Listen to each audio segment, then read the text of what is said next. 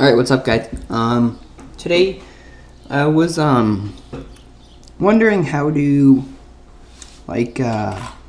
make cloth objects in Cinema 4D and make them behave like cloth and everything.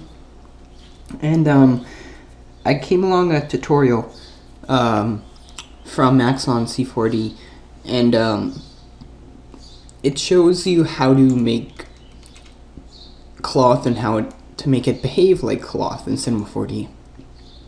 And I'll show you guys how to do this in case anybody is wondering.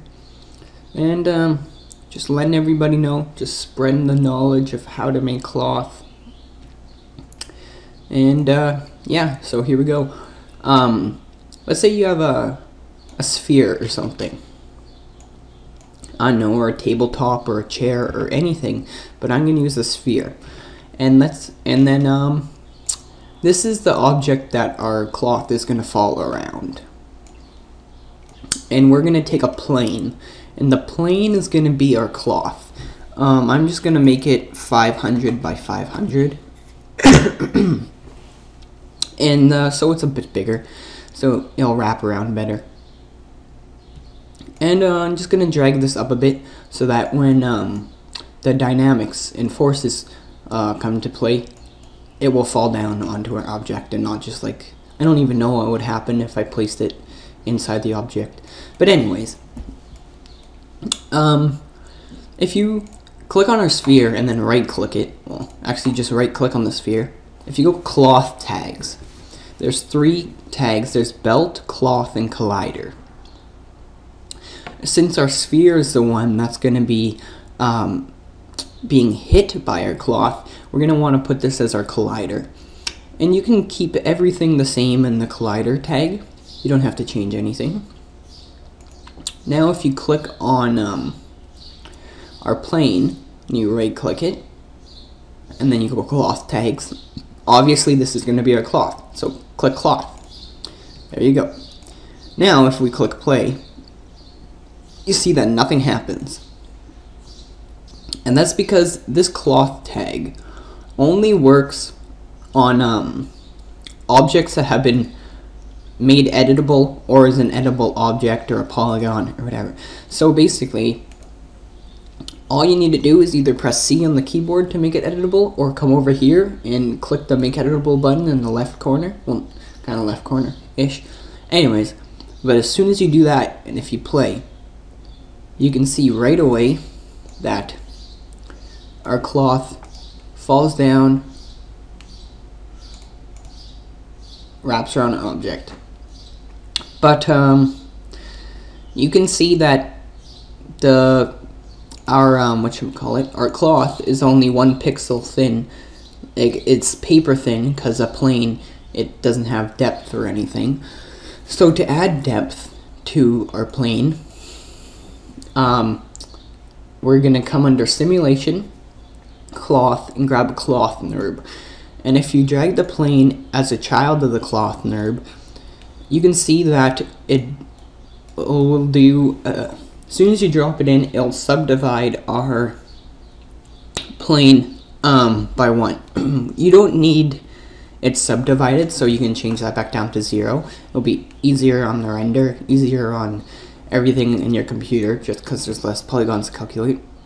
And here's what we want to change in our thing. It's called thickness. And the thicker you put it, obviously the thicker your cloth is going to be. I'm going to change it to around 2. You can see it has a nice little edge there now. Kind of looks like a flattened cube. But anyway, now that we have this, if we click play now, and it'll just falls and it dangles. And then another thing that I don't like is that our cloth has really rough edges. And so the way that you can fix this is HyperNURBs. Everybody loves the HyperNURBs. So drag the cloth NURBs, a child of the HyperNURBs, and then the plane will be a child of the cloth NURBs, and it'll just be a fun time. So now when we click play, it will wrap around, and you can see it has these beautiful smooth edges, Has nice thickness for a cloth. It's behaving like a cloth. Everything's looking good.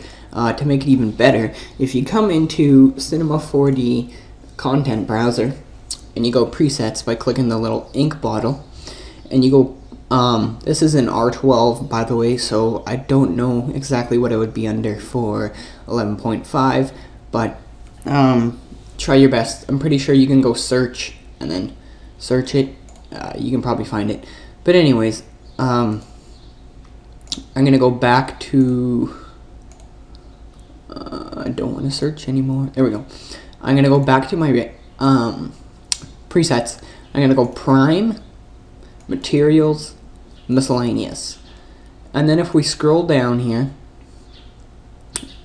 there's a whole bunch of materials called fabric cloth 1, fabric cloth 2, and you can choose any one you want, but I find the one that looks the best is fabric cloth 4. And if you can drag this out of your content browser into your material bar, and then drag this straight onto your plane, put it on the plane, and now when we render it out, I'll zoom in here so you can see it. It looks really nice. Here we go. It even looks a bit fuzzy, a little bit fluffy.